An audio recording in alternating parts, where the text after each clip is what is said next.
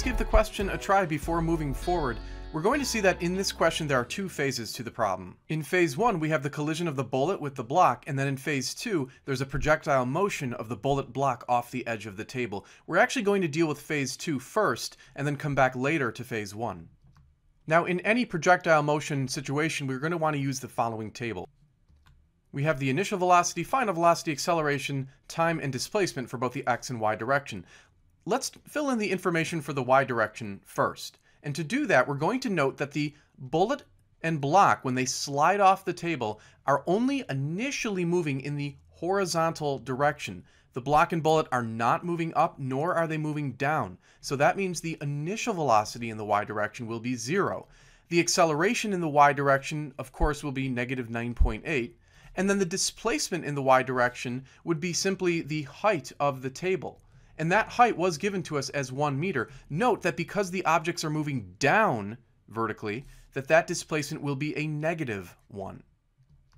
Now, it turns out this will be sufficient information to allow us to calculate the time of flight using this equation from projectile motion. Note, this is the displacement. Even though it's labeled with delta x, we're actually dealing with essentially delta y in this particular calculation. So let's plug in the known values. Because we have 0 multiplied by time here, we can eliminate this term. And then with some simple algebra, we can solve for time. And we get 0.452 seconds, so we can fill that in for the time in the y direction, as well as the time for the x direction. Those times will always be the same in projectile motion questions. Turning now to the x direction, we do not know the initial velocity in the x direction, nor the final. We do know, however, the acceleration, which is always 0 for the x or horizontal direction. And then the displacement is given to us, because if we look at the picture, we can see that the horizontal displacement is marked by the letter d, and that indeed was told to us in the question as being 2 meters. So we can fill that in. Now, using the same equation from projectile motion, we can actually calculate the initial velocity in the x direction. So let's go ahead and do that. So we've plugged in known values from the x direction. Because we have a 0 here, this term will cancel out. And now we can simply solve for the initial velocity in the x direction. Now this value turns out to be critically important for phase 1, so let's keep this value in our minds and look at phase 1 next.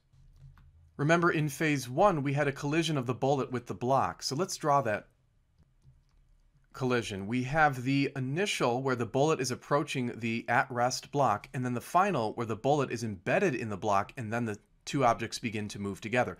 The key is to recognize that the initial velocity that we had found when the block and bullet were sliding off the table becomes the final velocity of phase 1. I want to say that again because that's really important. The initial velocity that we calculated when the block and the bullet slid off of the table is actually going to be the final velocity in the collision phase of this problem. So basically we know that right here the final velocity of the bullet and block system is 4.43 meters per second. Now, because this is indeed a collision, we can actually use the conservation of momentum. So let's set that equation up right here.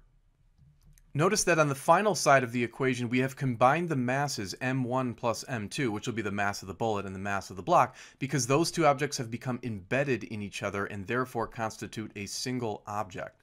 So now we can just simply plug in the known values, and we're going to be able to solve for the initial velocity of the bullet, which we've represented by v1 here. So let's plug in the values.